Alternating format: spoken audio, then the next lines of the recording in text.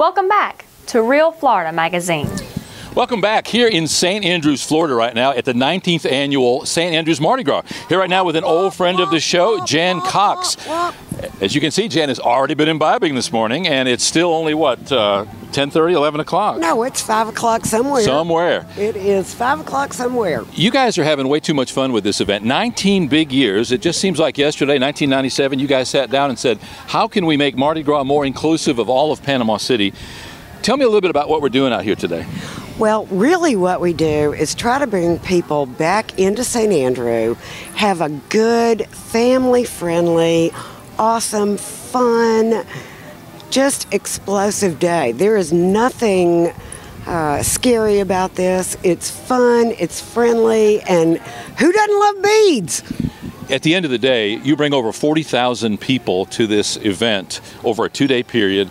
The economic impact alone is huge. You've got a lot of people spending money, even if they're only buying gasoline when they're coming or going, many of them having meals, many of them going to other businesses, the Panama City Mall, all the way out to the beach. Exactly. So the economic impact is huge. But let's first of all talk about you guys. The crew of St. Andrews is actually the proprietor of this event, but you've got multiple crews here. How many crews do you have participate? Do you have any idea? Probably around 15, maybe 20. But the biggest thing is the crew of St. Andrew puts about $50,000 every year back into Bay County. We do scholarships, we promote charities, we promote mammograms, Bay Radiology. We have a lot of fun, but we do a lot of really good, meaningful, impactful things for Bay County. Yeah, and that's our pride and joy. Yeah, absolutely. And all while having a good time.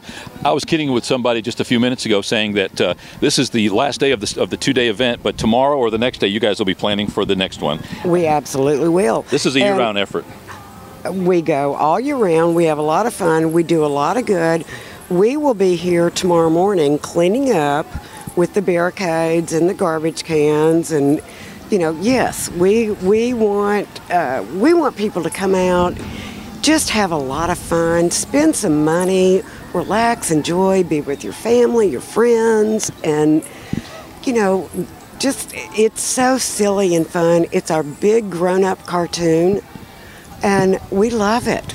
Well, these people don't need a whole lot of encouragement to do just that. Yesterday we were here, enjoyed the pet parade and the children's parade. How fun is that? Huge opportunity in itself. My favorite. Well, I had a lot of people, as far as bystanders, say that they came yesterday when it was safe to bring all their kids out. Absolutely. In reality, the only unsafe part about today, in my opinion, is that you got huge crowds, so you're going to have to really keep a close watch on your kids. You might get run over. Easy to get. No, but I'll tell you, that was the other thing I was going to say is from a safety point of view, you guys have wheel walkers who walk beside every float. So really, safety, you guys have a fine eye on. We've got the barricades, we have wheel walkers, we have the participation of police, and we want everyone to be safe, have a lot of fun, get a lot of beads, spend a lot of money, come back next year, and yeah, I mean, it's awesome. We're going to kick off today, 2 o'clock, for the main parade. But then we've got live entertainment, we've got food, we've got vendors, we've got street entertainers all day long. What time does this wrap up tonight? About 10 o'clock tonight. Okay. So you've got all day, all night, you know, food, fun, family, vendors, music, just unbelievable. And what a blessing of a day. It's a gorgeous day. It doesn't get any nicer than this. As a matter of fact, I joked, you can have all 4 seasons today. If you stand over there in the shade, it's kind of cool. Over here in the sunshine, it's downright warm. But I'm telling you, when I start throwing those beads, it's going to be midsummer. Jan, thanks for taking the time. Thanks, more importantly, for being a part of Crew of St. Andrews and for all the good works that you guys do. We're going to do another interview talking just about those scholarships and all of that charitable work that you guys do. Thanks so much. Sometimes people look at this as a party. It is, but it's all for a good cause. So thanks for being here. It's a party, but we party with a purpose, and we put back lots and lots. And we just want people to have fun and, you know, be a family, relax, enjoy.